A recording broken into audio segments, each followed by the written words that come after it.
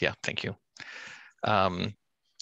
So pursuant to Chapter 20 of the Acts of 2021, this meeting will be conducted via remote means. Members of the public who wish to access the meeting may do so via Zoom or by telephone, which are in the on the agenda. No in-person attendance of members of the public is permitted, but every effort will be made to ensure that the specific public can adequately access the proceedings in real time via technological means. We have a 1 hour restriction on our meeting today, and this is the agenda. And my role is to initiate the meeting and then ask for the selection of a chair, and then that chair will then ask for the selection of a vice chair. So I think Kathy Shane was the chair last year. So do we have, and the way we'll do it is we'll ask for nominations, and then we will ask the person if they want to serve, and then we'll continue with the nomination process until there are no other nominations. And then we will go around the room and ask people to vote on who they would like to serve as chair. So looking for nominations, I see Mandy Jo Haneke with her hand up. Yeah, I'm going to nominate Kathy Shane for chair. Kathy, do you accept the nomination? Yes, I do. Okay. Are there other nominations for chair?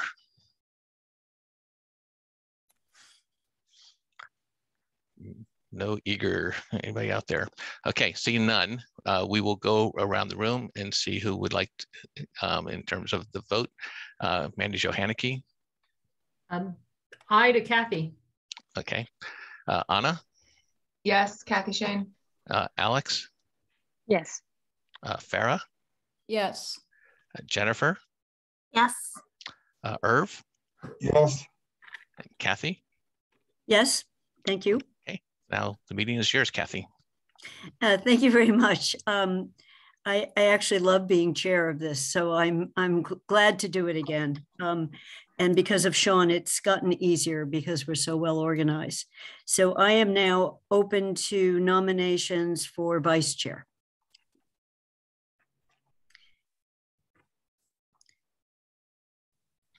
Mandy?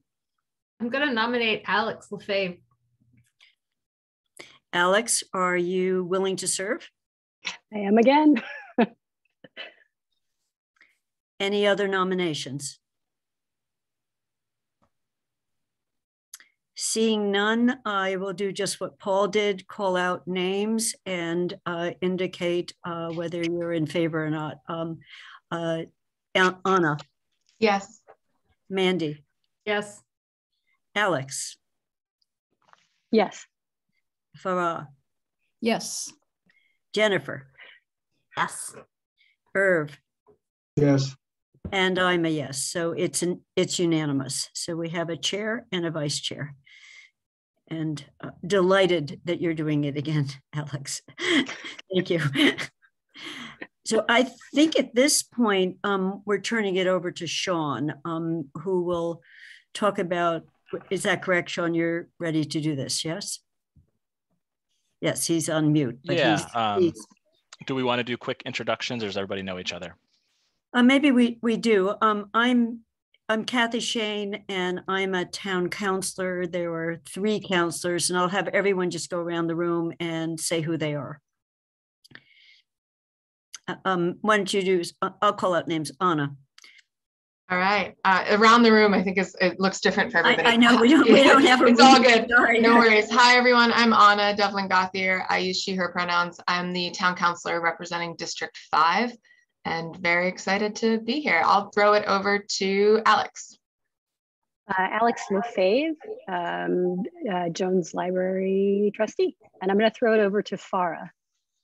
Hi, I'm Farah Amin, and I'm the newest member on the Board of Trustees at the Jones. And you need sorry, Jen. Hi, Jennifer Shaw. I use she, her pronouns, and I'm a member of the school committee. And I'll throw it to Irv. My name is Irv, and I am on the Amherst School Committee. And we have... I think that leaves me. Yes. I'm Mandy Jo Haneke, and I am one of the counselors on this committee.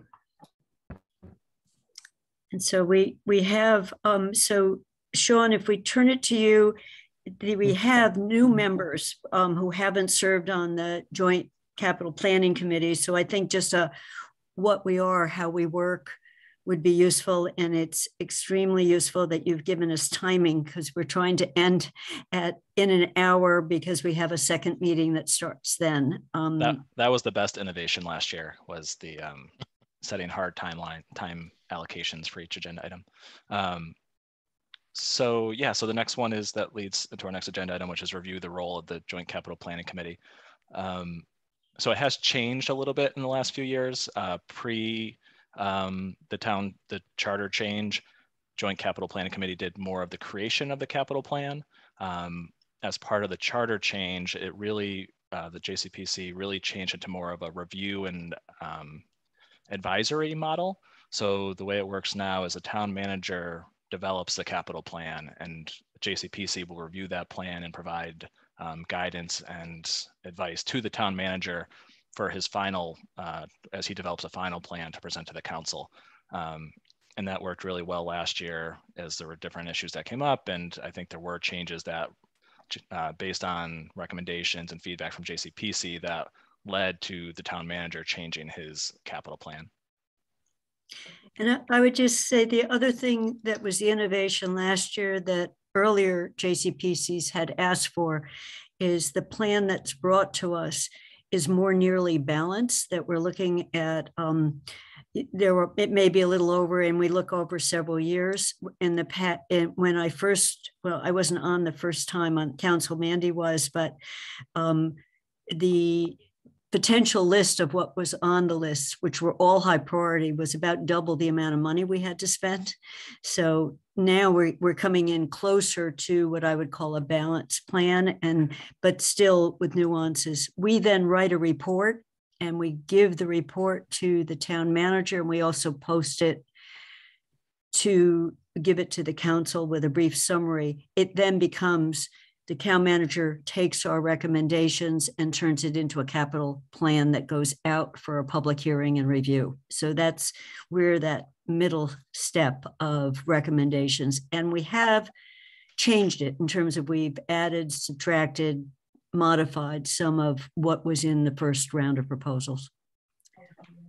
Yeah, so this, so what I have on the screen now is last year's capital plan, FY22, which I was thinking we'd spend some time just to go through the sections and just see if there's questions on those sections, and because it kind of follows the process that we're going to follow. So this first piece just lays out what it is that we're doing. The first piece here is the capital inventory. So we have, when you get the capital plan or the draft capital plan, hopefully next week, you'll have the inventory attached to the back of it, so that you'll have that as you consider the need for different capital projects. The second section here talks about the capital improvement program and what I was talking about, the role of the Joint Capital Planning Committee. It also lays out some things that shall be in the capital improvement program. And I think we made progress on just about all these last year, at making sure these were part of that package that goes to you early in the process. So you'll get a complete listing of the projects.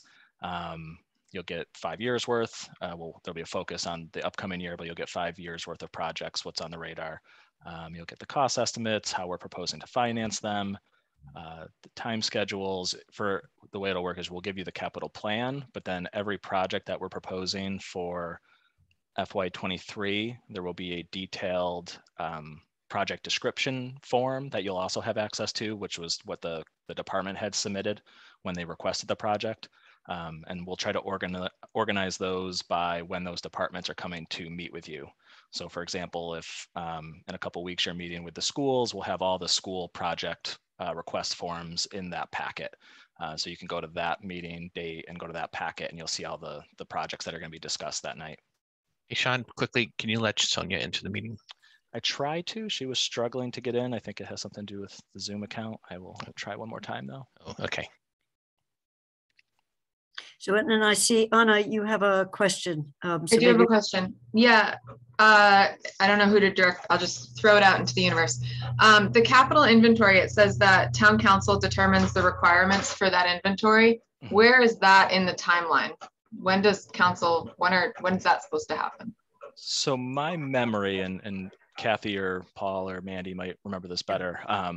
Last year, we went through more of a process with the council where I think it was given to Finance Committee to talk about what those items would be, and they came up with a preliminary list, and that's what we followed. So our hope is that it doesn't change every year in terms of what's, so that we can kind of have a mechanism for gathering that information.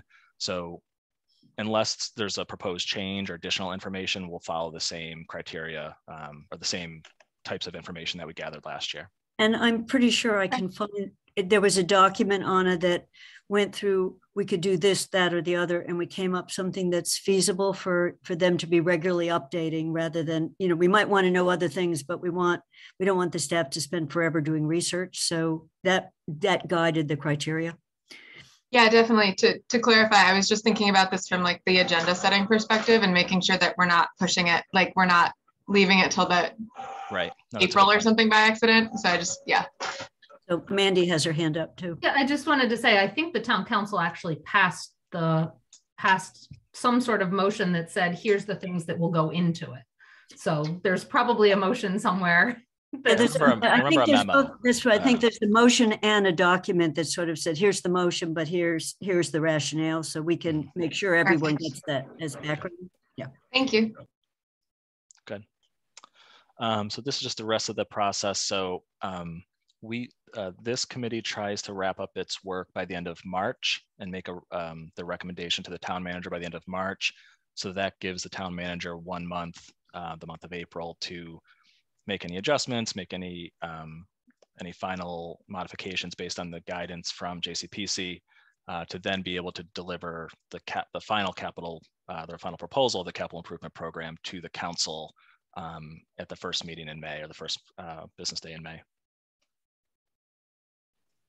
And then there will be a public forum on the capital plan. I think that's currently scheduled for sometime in early June. And then the capital plan will be adopted sometime in June, usually at the same time the operating budget is adopted. So is it okay if I keep going, Kathy? Yeah, and I think, Sean, if you're willing, if hands go up, I'll keep my eye on the screen to make sure I capture anyone. So people do the little raise hand button. Yep. So we modified the document last year to try to include everything that the charter calls for, but also make it understandable to residents who may want to follow along and see where we are at the process. So we did put in some just charts that kind of lay out different months of the year, what we're working on, things like that. So this won't change a lot every year, and we can certainly clarify if there's questions or if things are confusing. That feedback would be helpful. We can make those modifications. Same thing, there's a little narrative, a little message. If there's anything unique about this year's capital plan, if there's themes, we'll put that on the front end of the document, and you can see a breakout of projects. And this can be a little, this is all last year's. This was the final plan from last year. This can be a little funky because we have the building projects one of our goals was to try to incorporate the planning for the building projects into the overall capital planning. So when you see like this big slice for Public Works Administration, that's because there's a chunk, I believe, of the building project in there, which makes it look like it's a huge piece of our capital, which it is a huge piece, but it's spread out over a longer period of time. Jennifer? So the blue wedge that's not labeled is Public Works. Oh, it is labeled. Yeah, sorry, we should have changed the color on it. Yeah. Public Works Administration. Yep. What's the percentage, Sean? I'm having trouble reading it too. 21%. Thank you. Yep.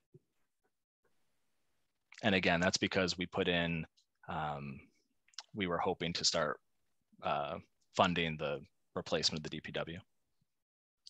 And just so, I mean, Sean will cover this later, but there's a combination as we're reviewing things of things we buy outright that are called capital.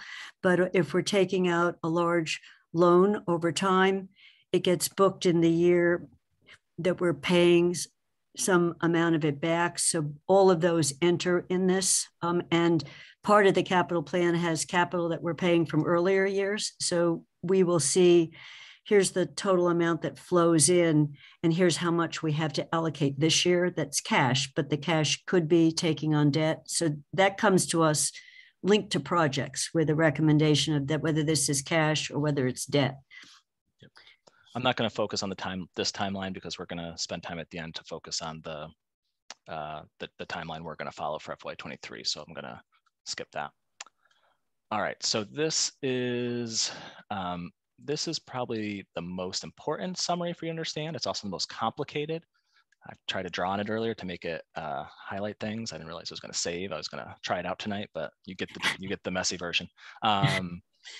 So you probably won't understand it completely tonight, but if I do it tonight and then I also do it next week, it's a better chance that it'll start to make sense. So this is sort of an overall financial picture of the capital and what we can afford and what we can't afford, whether there's a gap or not. And keep in mind, this is looking at what was done last year.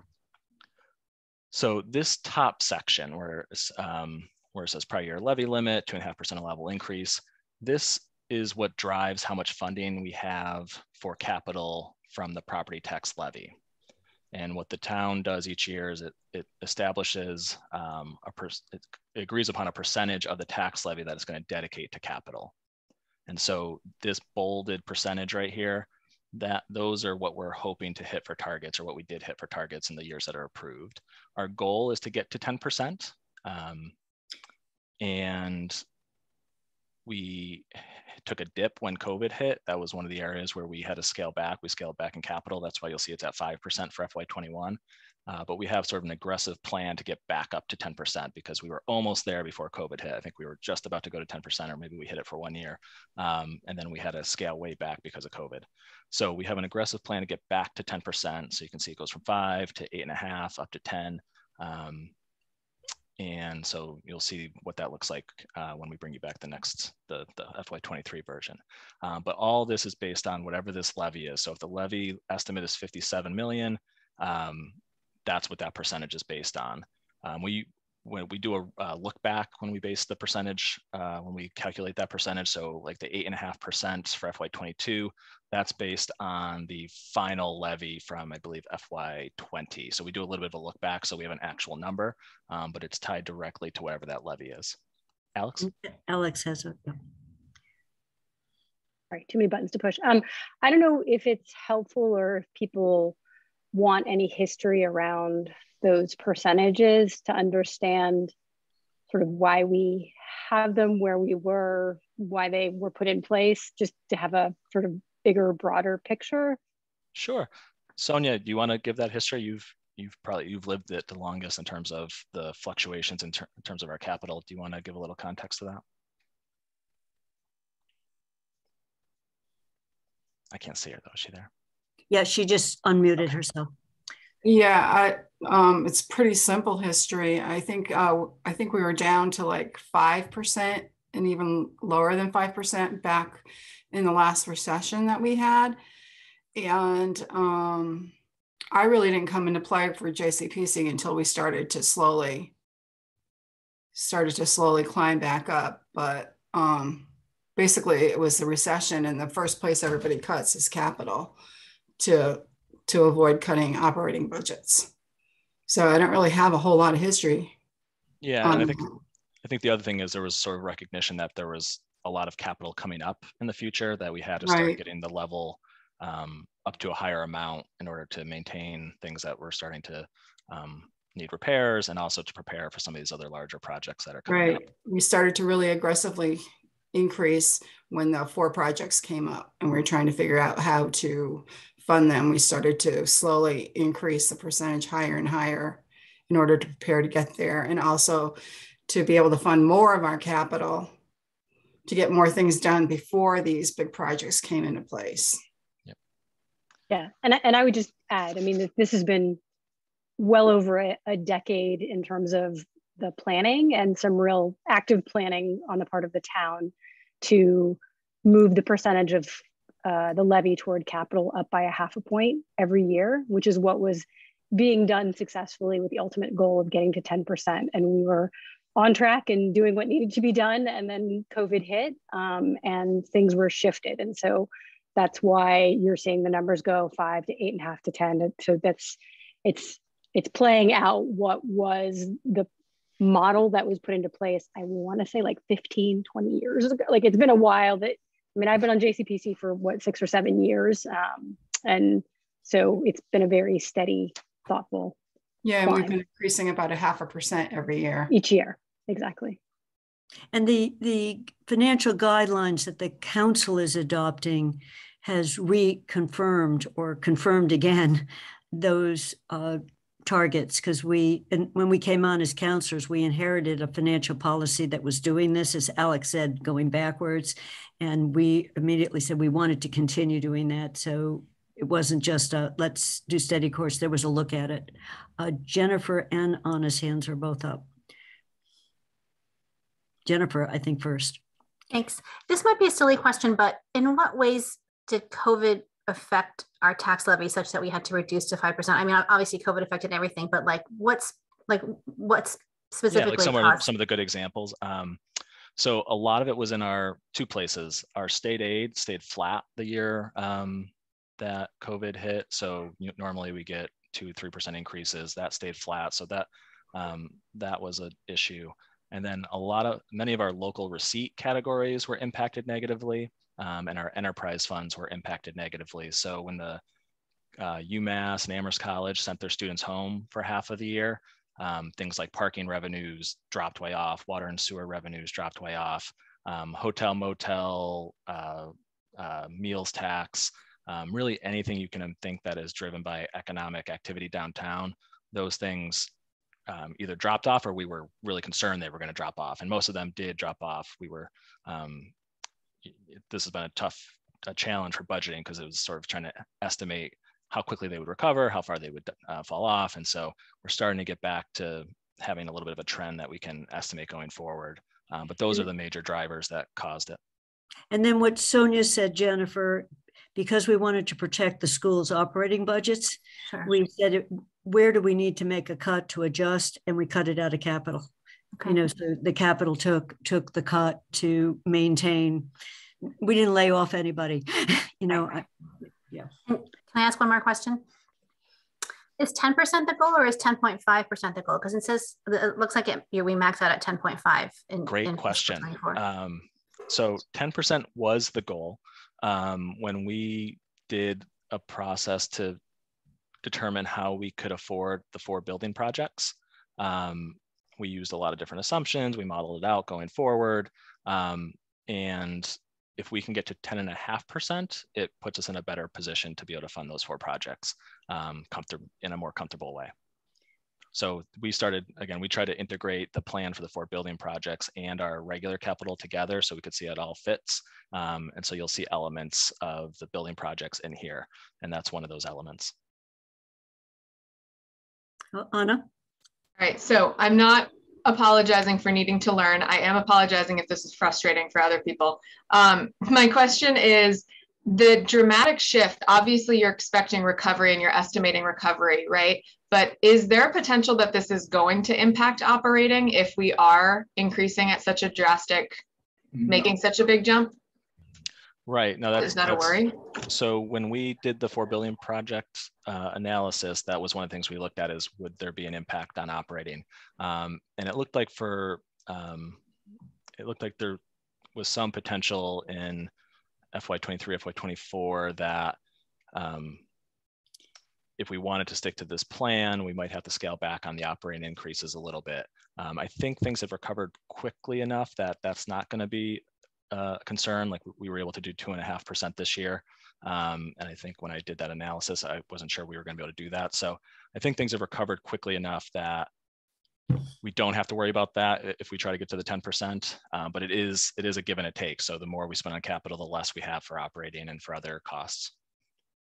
John, can I just interject too? Sure. That part of the process of going for the 4 large projects is we were building reserves at the same time, so that if we were planning on using some reserves for some of the debt service through the out years. Yeah, after Irv's question, let me get through this slide just because you'll see some of that too, what Sonia just mentioned. So Irv. So are we still on the 5-year plan, or are you going to go forward, Sean? We're still on the plan. No, we're still, yeah. No, if you have any questions, whatever you All have. right. So when I look at this, I'm trying to, taking a deep dive in this thing for the first time. Sure. When I look at it, the first question that comes up to me is when I look at the bottom line for borrowing, as we go across for fiscal 23. Is that an estimated projected borrowing? And is that the gross number for borrowing? And if that's a gross number for borrowing, what is the number that we would be actually paying if it's going to be a bonded issue? So that's a good question. Can I just keep going through this top part and I'll get to that? I'll highlight that when I go through. I think it makes sense as I go down to cover that. Is it okay if I just keep going on this top slide? But go ahead, because I think if I'm concluding rightly in terms of my mind where you're going, that question will be answered. Yeah, exactly. Yep. All right, so I'll get there pretty quickly. So this top section that you're looking at right now, this is all about the resources for capital. All right, this doesn't focus on any of the outlays of capital. This is all about the resources. So this line, cash capital, that's how much the resources that are available for capital based on the tax levy. This next line, debt exclusion, this is because we have the 4 building projects integrated into this. And so the plan that we have currently would be to do a debt exclusion override for the schools. And so that would become a funding source for the school debt. So you'll see the revenue on the top piece here, and you'll see an equal amount on the bottom for the school debt. Reserves, again, this is only in here because we integrated the 4 building projects. So we had a plan to use a little over 4 million total to support the 4 building project plan. We would use reserves in the years when new debt would kick in, and then it would phase out over time. So these reserves that you see here, it's consistent with that plan that we presented for the 4 building projects. And it really will only use reserves if we have a building project, the debt start for a building project in that year. Community preservation is an in and out too. Every year there's some debt for Community Preservation Act projects. It comes in as a revenue source and then it goes out. So that's a wash. You don't have to worry about that very much. Comcast funding, in our agreement with Comcast, we get $75,000 a year that we can put towards the debt for the municipal fiber project. And so that's why you'll see it as a resource. And then down below in the debt section is the outlay for the municipal fiber.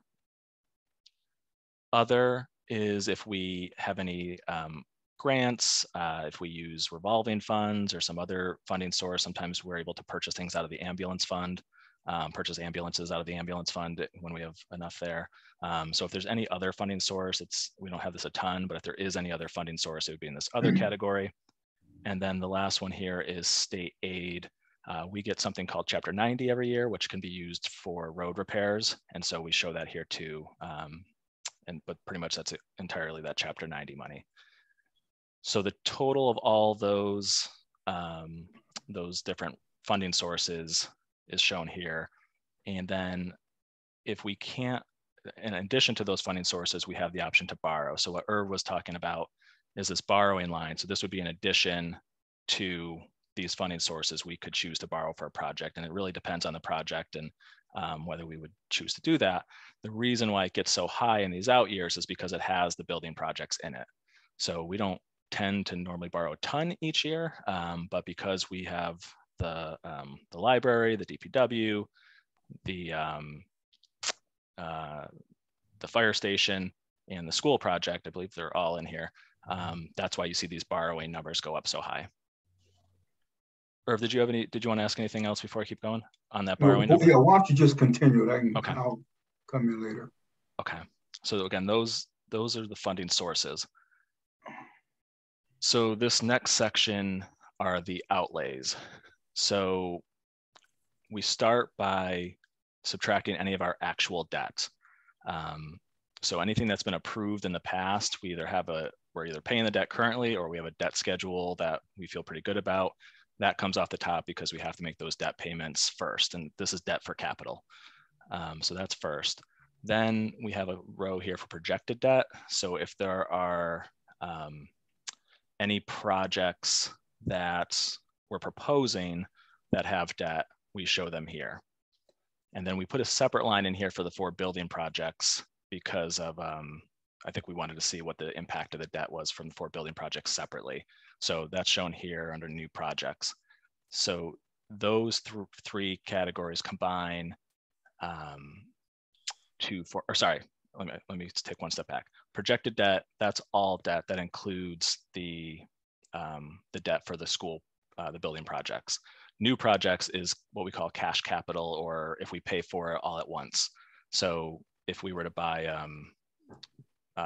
repair the stairs to Town Hall and we were going to pay for it all at once, that type of project is in this new project section. So this is sort of pay as you go, this new project section.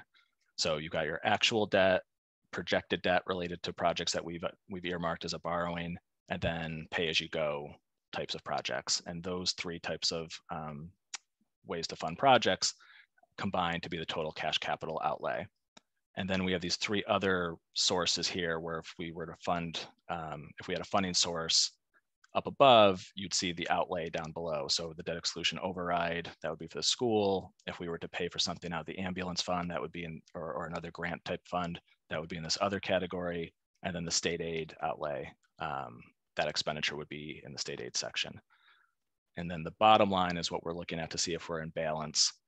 And so for FY22, we always, we have to be in balance for the year we're proposing, but when we look at the out years, we've been trying to spend more time focusing on those out years to make sure we don't have a bubble, or we don't just keep pushing projects off, because that sometimes can cause issues too if you just keep delaying things. So we do look at these out year numbers as well. The farther out you go, you might see a bigger amount available, because it's the farther out you go, the less certainty there is about the need for certain projects. So those usually will fill in as they get closer. And the last thing I'll say is, so anything we propose for borrowing, we build in the projected debt. So for example, if there was the library, if we projected the library up here as a borrowing, the library projected debt payments come in here. So it's all here for capital. Any questions? Yes. So Sean, the actual debt, under projected debt, is that the debt payment in fiscal 23?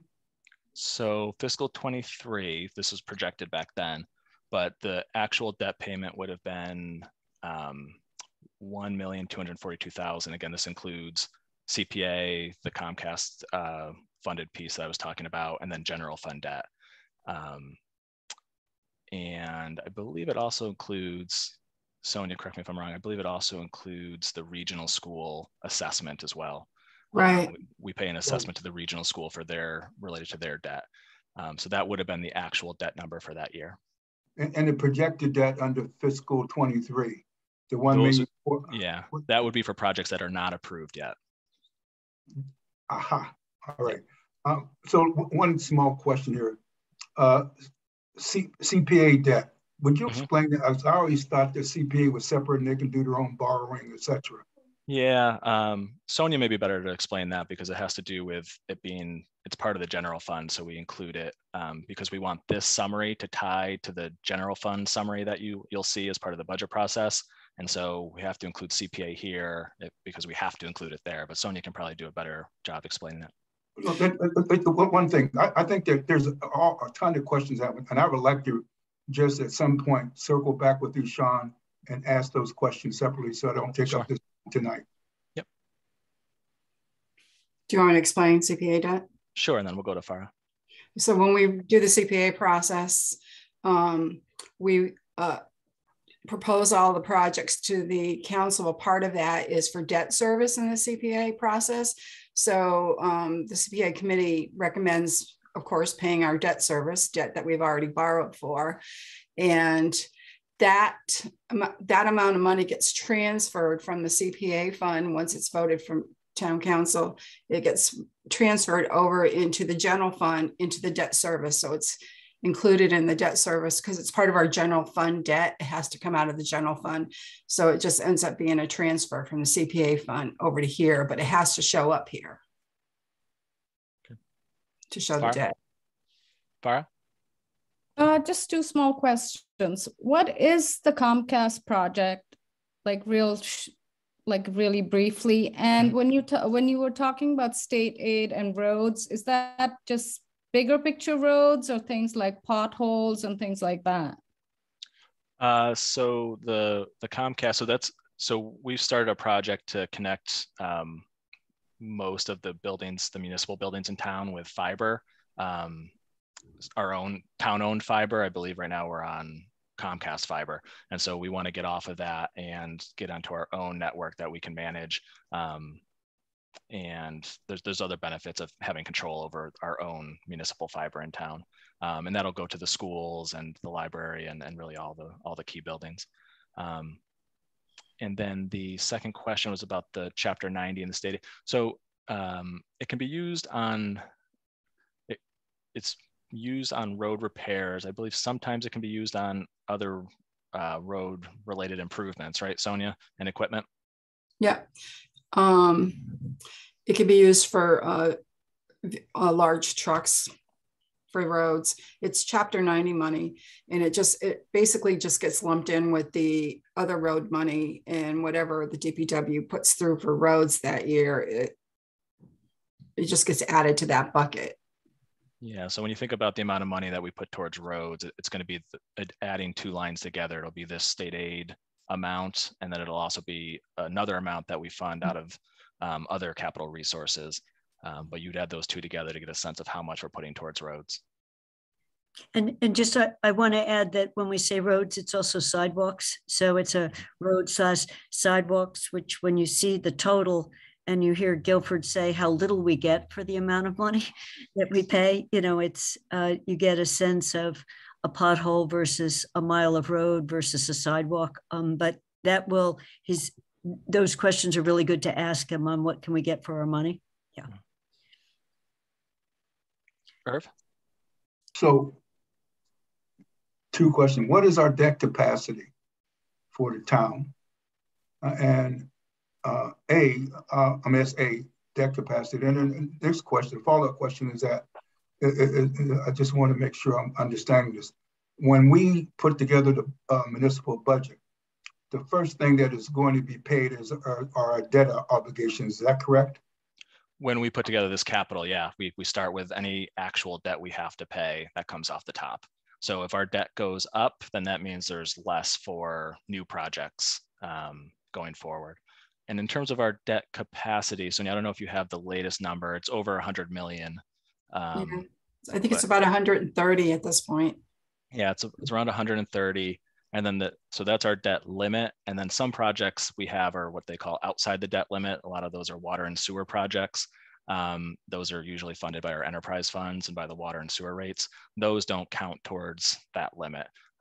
So that's a good question. That was one of the things when we did the 4 building project analysis and we looked forward, we wanted to see how close we were going to bump up against that debt limit. And I don't believe we ever got over 100 million with it. That's part of what's driving the budgets for these projects and why we're trying to have a complete package, a complete financial plan for all the projects.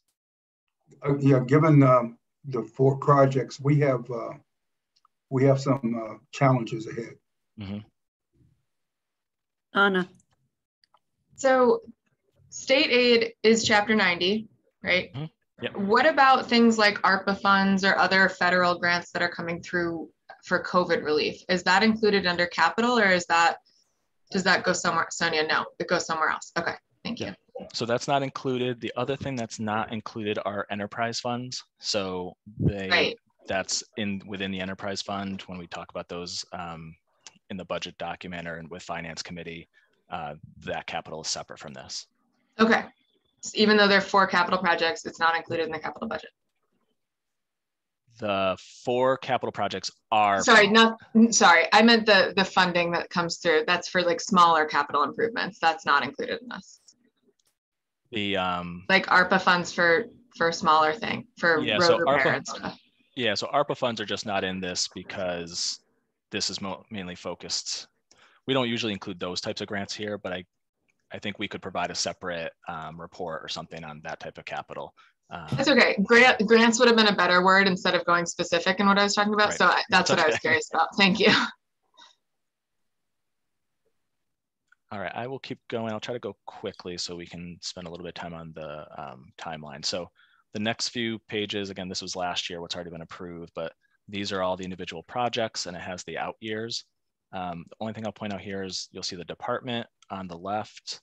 You'll see the location, the description of the project, And then this column here is the funding source. So if it says cash capital, that means we would buy it outright. If it says other, that would be an example of something that's funded from a grant or some other funding source. If it says borrowing, it's a borrowing. So those are the, I'll just check. That was just prior, it's repurposed capital. So if capital accounts aren't spent, then we can repurpose those capital. So that's repurposed capital.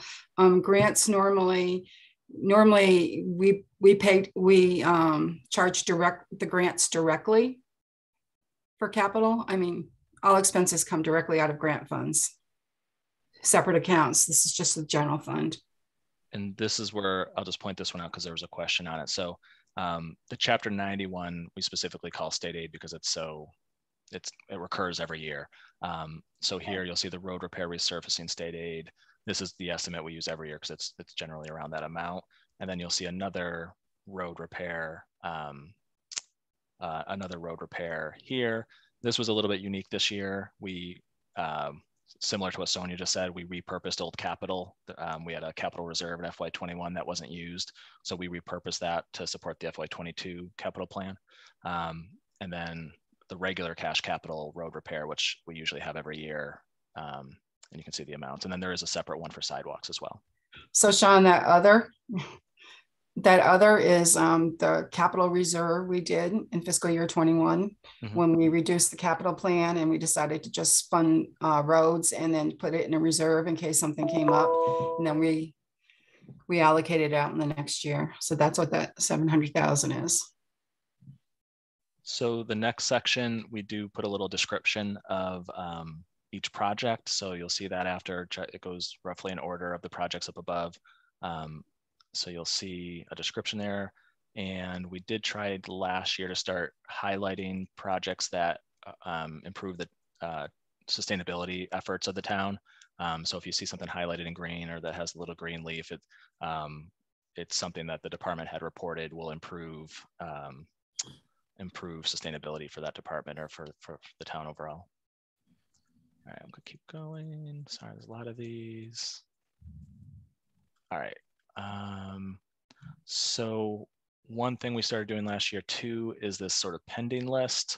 So we knew there were a number of projects that were on the capital plan before that were nice projects, important projects, but were not the highest priority or we didn't have funding for them. And so we wanted to not lose them or lose sight of them, but we did take them off the plan and then we list them here. So there's sort of two categories. There's projects that if we get a grant, these are high on the list for things we would do. The grant, depending on what the grant is, and then the second section are projects that again are also important, but they're not developed enough to the point where it should be on the capital plan yet. We're not ready to move forward with that project. So these lists will be updated again for this coming year. But that was the reason for this. These are things that were taken off the 5-year plan. And if we get funding, they might go back on. But for now, they're off. This section here is around asset maintenance. So this is just a summary of different buildings in town, how much we spend on, sorry, go back this way, how much we spend on utilities, maintenance of those buildings, their square footage, roughly their hours of operation, which probably won't be super accurate this year with COVID, but that's what this page is. This page is, we started giving JCPC a report of any capital projects that are 3 years or older and that were not fully spent, so that JCPC could, when they meet with the departments, they could inquire a little more about why those projects weren't fully spent yet. So you'll see the projects, usually the project number, that first number relates to the fiscal year in which it was approved. The department, the project description, the amount that's still available, and then we try to give you a status update if we can get one in time. So again, this is old, so a lot of this has been spent or updated since that point. And then I see a couple hands. I'm just going to finish real quick so we can go to the timeline up, but we'll go to the questions first. These are just some baseline information about capital planning, what a project needs to be eligible, how we prioritize, some of the stuff I talked about, the different financing options, things like that. And then the last section, which I'm not going to go into super detail, is inventory. So you'll see a building inventory and a vehicle inventory. And I will stop there. So I see two hands, Farah and Alex. And the way I think now I can see the screen. Alex's hand looked like it went up first. Nope, Farah, you're on.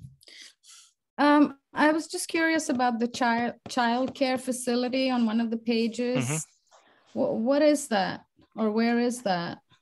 So I believe I get them confused sometimes. We have two facilities, two town-owned buildings that have child care. Oh. So I believe this is the one over by Wildwood. There's one by Wildwood, right? Yeah, because it's not the North Amherst schools. I believe that's the one over by Wildwood. Right. It's a separate little building when you enter Wildwood. So as you go down the driveway, that building to the right. Okay. So it's a daycare. Okay. Thanks. Alex. It's a Head Start program, Farah. Are we going to add the North Amherst Library to the list of assets? I don't think that building ever got added. I'd love to. Yeah. Cool. Yeah. And that's probably a good example, Alex, of something that didn't enter in this capital program because a donor financed a big expansion of it. So, you know, it's a facility we own that's going to be improved. But up until now, we've been fixing it too. So, yeah. You know, it's just not on the list of assets. It's not even. I know it's not even. Yeah, no, it's not even on the list. So, Irv. Question, Sean, where are we now with that 100 million? In other words, that is the gross amount that we were looking at for the 100 million. How much of that has already been or is encumbered in some way or another, or is that part of the debt ceiling? For the 4 building projects? Yes. So I mean, you said our capacity is $100 million. Yeah. What do we now currently have outstanding? So the only project that is sort of encumbered at this point is the Jones Library. So we have, we've moved forward with the owner's project manager. We're working on extending a contract with the designer. The town council approved the funding or the borrowing authorization for it. So really the only project that, I'll add one additional piece to that. That's the big piece that's sort of moving forward. We do have smaller pieces of funding approved for the schools for a feasibility study and for the DPW and the fire station for engineering and design work. So we've got maybe $3 or $4 million between those other 3 projects authorized. And there's very little other outstanding debt. Yeah, otherwise the debt is pretty low in the town. All right, and in terms of the Jones Library, what is that number? So we haven't borrowed for it yet. The amount authorized was, yes, I believe, the full amount of the project. I'd have to pull up the order, but the expectation is that we would borrow just the town share. At the end, that's the amount we'd end up having to pay back, which would be about 15 million. All right, if we say 15 million, then some small amounts. We're talking somewhere under $80 million in terms of total capacity remaining. Mm-hmm. Thank you.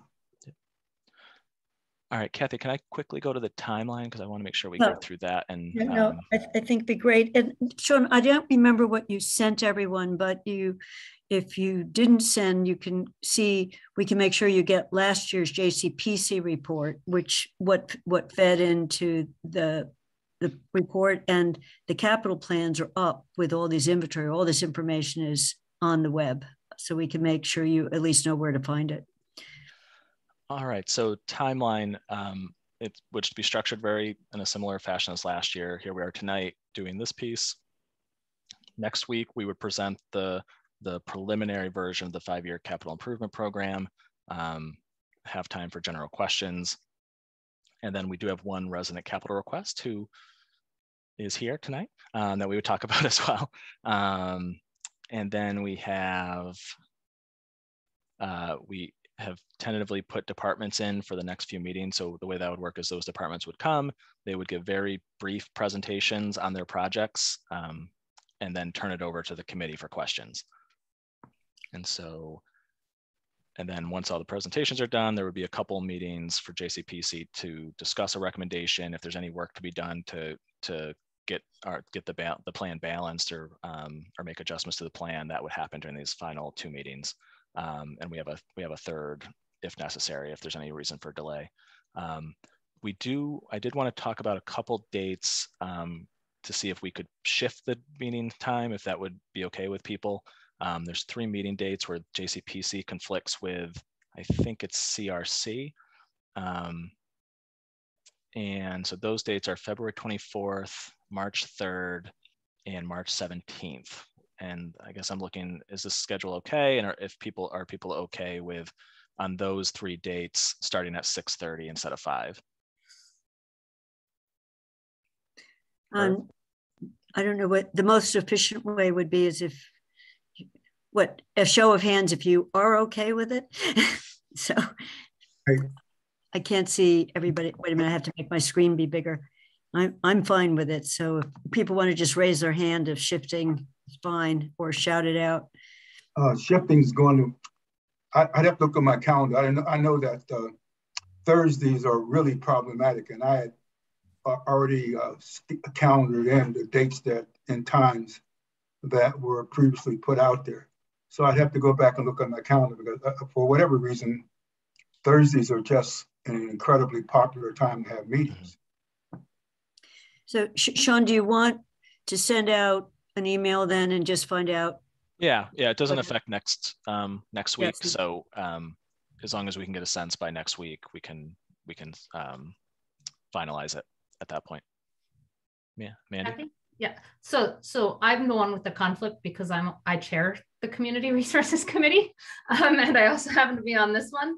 I would appreciate, I'm going to be talking to my vice chair of CRC to see how much of each CRC meeting I can miss, but any move slightly later of JCPC those 3 nights would greatly help me. CRC starts at 4:30. I know I can get out of a half an hour of CRC most every time, given the coming agendas, so even a 6 o'clock or a 5:30 start instead of 5 would allow me to miss less of each meeting. So I just want to say, I appreciate the consideration for it, since it's my conflict there. Jennifer. So I just wanted to ask, so like next week, Sean, you're going to present the town manager's preliminary plan. And so like, that's going to be posted ahead of time, right? So that we can look at it. We will try to get it to you a couple of days ahead of time. Yeah, we'll do our best. I think we know it's a lot of material to go through, so we'll do our best to get it up as early as we can. That would be great. I just wanted to ask if at all possible for you to put it up like 48 hours in advance, because I'm someone who like needs to like sit alone and read something in order to be able to like take it in. Right.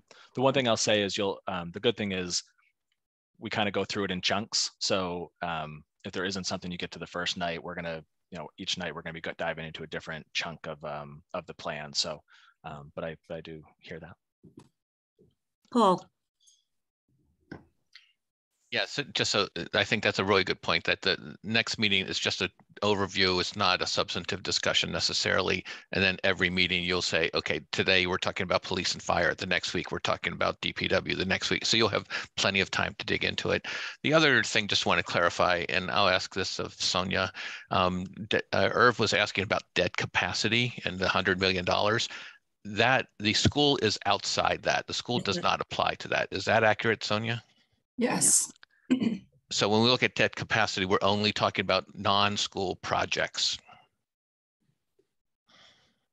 So I really, really, really appreciate that clarification.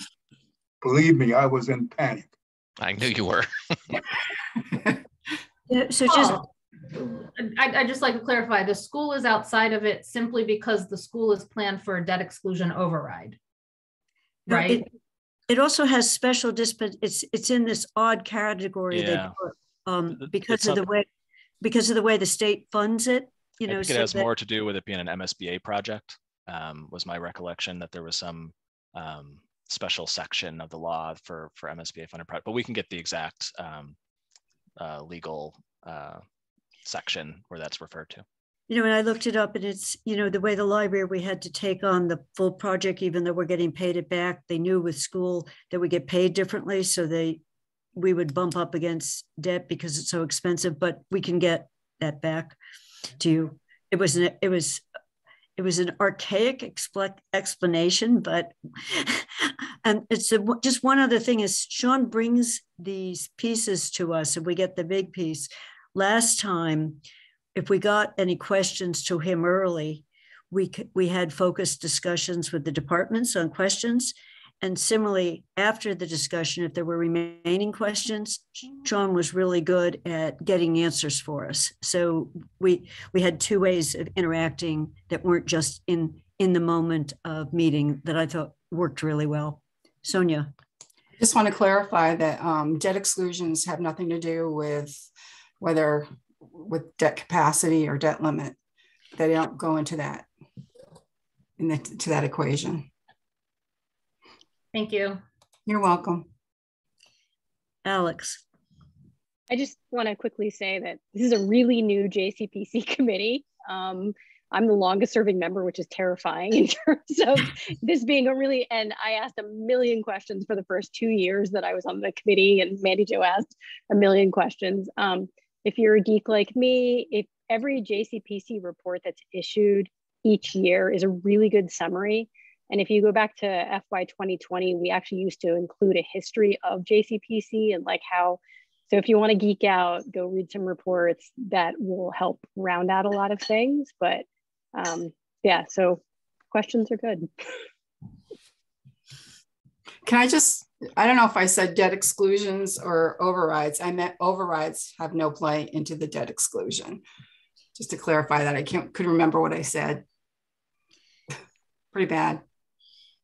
So I think I'm looking for any other questions or comments. It looks like we're 2 minutes from 6 o'clock. So we do have one member of the public. Yeah. And we have a member of the public. So I just want to make sure there's no more committee questions. And if our member of the public, we will take a public comment if there is a comment. So I'll wait a second to see if a hand goes up. I don't see it. So the town is getting much better at posting these videos quickly, you know, so both the material will go in a packet, but to the extent you're late to a meeting and want to see a discussion or go back and listen to it again, those are now up pretty quickly. And I can't remember how we've been handling minutes, Sean. I think you know, to the extent we did minutes, we kind of took the program summary as the minutes. We didn't do go overboard on minutes. Yeah. I'll do them for tonight. I volunteered for tonight because it was a short meeting, so I volunteered for that one. Okay, I think we assign each week to a member of the committee. Yeah, so I think next time just be prepared to be volunteers, and that would be great. So I don't see any other questions. I can see everyone on the screen. And is everyone all right with me doing the simple way of adjourning, saying, I think we are adjourned? And thank you all for coming. See you next week. Bye-bye. Thank you. Bye. Yeah.